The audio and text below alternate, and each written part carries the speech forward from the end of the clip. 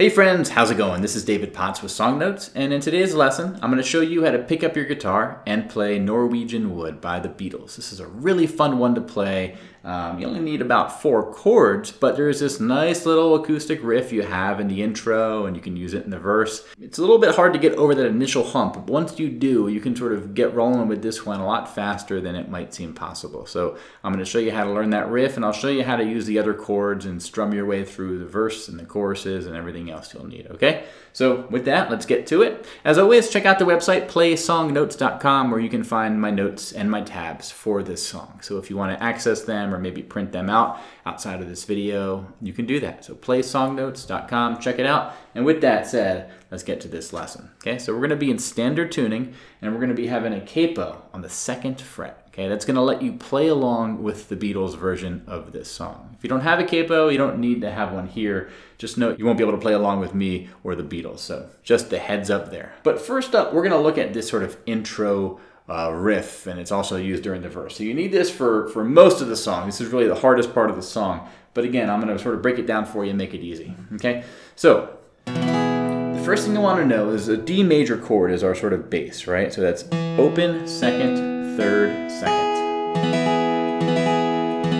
Okay, that's sort of where we start and where we end. Just get comfortable with that. The first thing I really want to teach with this is a strum, okay? So down, down, up, down, up, down, down, up, down, up, down, down, up, down, up, down, down, up, down, up, down, down, up, down, up. Okay, and this is important because all the riffy stuff I'm going to teach you, and I'll show you the tab and everything, that's sort of going to be interspersed within this strum, right? The strum is sort of the foundation for this. So basically, I want you to have that. And what I like to do with this is basically pluck the bass note and then a down, up, 1, 2, and 3, and 1, 2, and 3, and 1, 2, and 3, and 1, 2, and 3, and you really could use this to sort of sing if you wanted to ignore the riff altogether, right? I once had a girl, or should I say, she once had me. Okay, I did a little switch to a C there, right? 3rd, 2nd, open, 1st, open. I'm going to get to that in a bit when I teach you the riff, but basically start with that strumming sort of foundation, okay? And then let's look at how these sort of riff notes will come into play. Okay, so the first sequence we're going to have here is basically, all right, so again,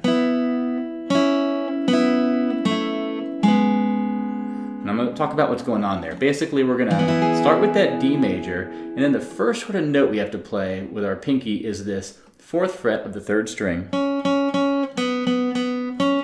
And you want to get good and familiar and able to sort of put that 4th fret down and then take it off, right? And if it's tricky, sort of my advice is sort of angle your hand so it's a bit more like this as opposed to like this, okay? So sort of almost like you're more parallel to the sort of fretboard and the neck of the guitar. And then basically, the next thing we want to do is get good at taking our index finger off of that 2nd fret of the 3rd string. Okay? So I recommend that phrase first, so that's a sort of real life phrase. In real life, and that's what you hear in the song, right? And then finally we have this sort of ending note to this phrase, which is the 4th fret of the 4th string. So again.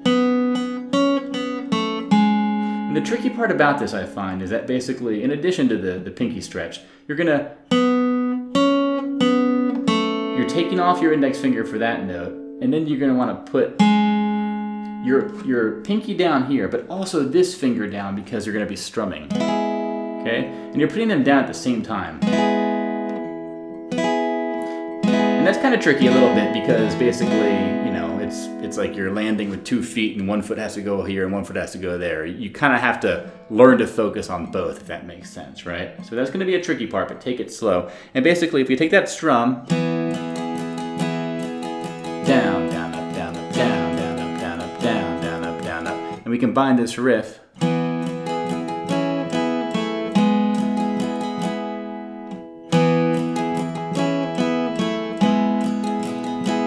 So So when we're doing the sort of main part of the riff phrase, we kind of don't want to be doing the strummy strummy, but we do the strummy first and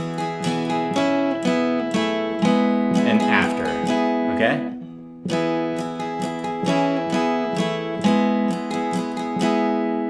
So practice that, isolate it, do it over and again, do it slow. That's the first part. So for the next part of the riff, we want to start in a D position, but basically have our pinky down on the F sharp note here, okay?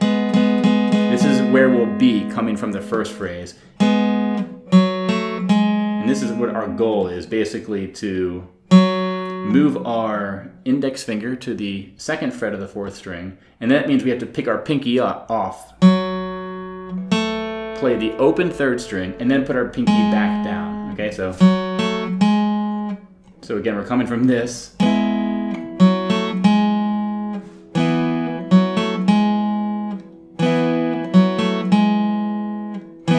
It's a lot of putting fingers down and then taking them off and then putting them down in the same spot again, okay? That's a little bit of a tricky part, but again, I recommend you practice the sort of, understand the strumminess, and then focus on the riff by itself next. And after that riff, we do more strummy, so the whole thing.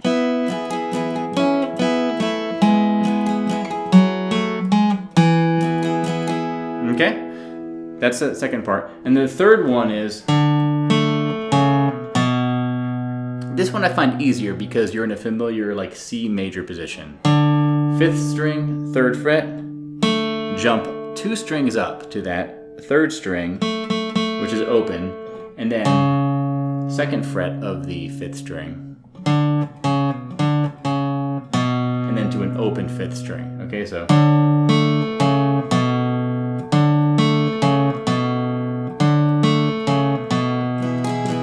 And then we resume with the D strum, okay? So, whole thing.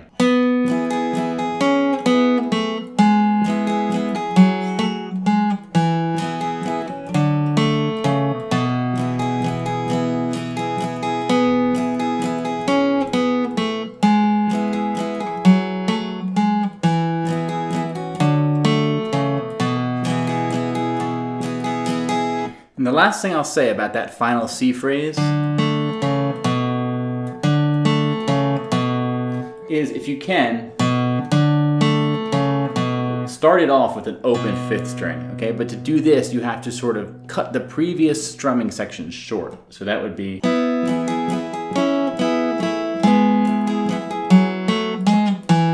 right here.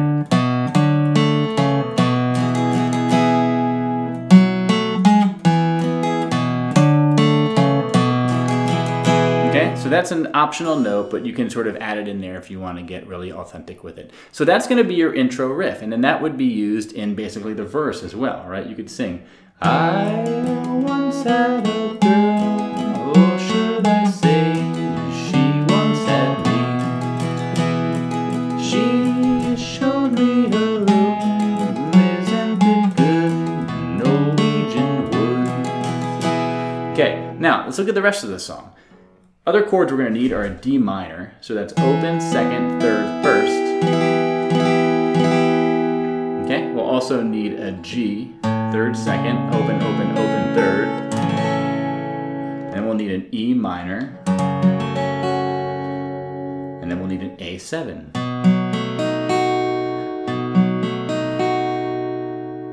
Now, strumming. Down, down, up, down, up, down, down, up, down, up, down, down, up, down, up, down, down, up, down, up, 1, 2, and 3, and 1, 2, and 3, and 1, 2, and 3, and 1, 2, and 3, and looking at the chorus, that would be, she asked me to stay, and she told me to sit anyway.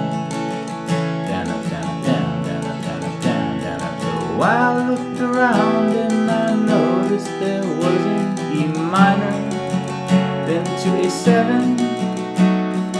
I sat on the road. All right, so basically that is the chorus of the song, and the rest is just that riff. So with that, you have the entire song. Now, the final points I would say with practicing this riff, to go back to it, is as you understand what you have to play, right? That's one part of learning something, is you understand, like, here's what's being asked of me, and I technically understand where the fingers have to go.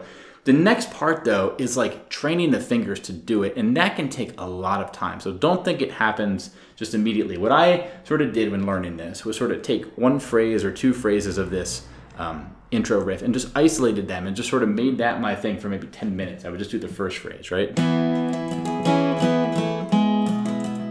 Repeat it.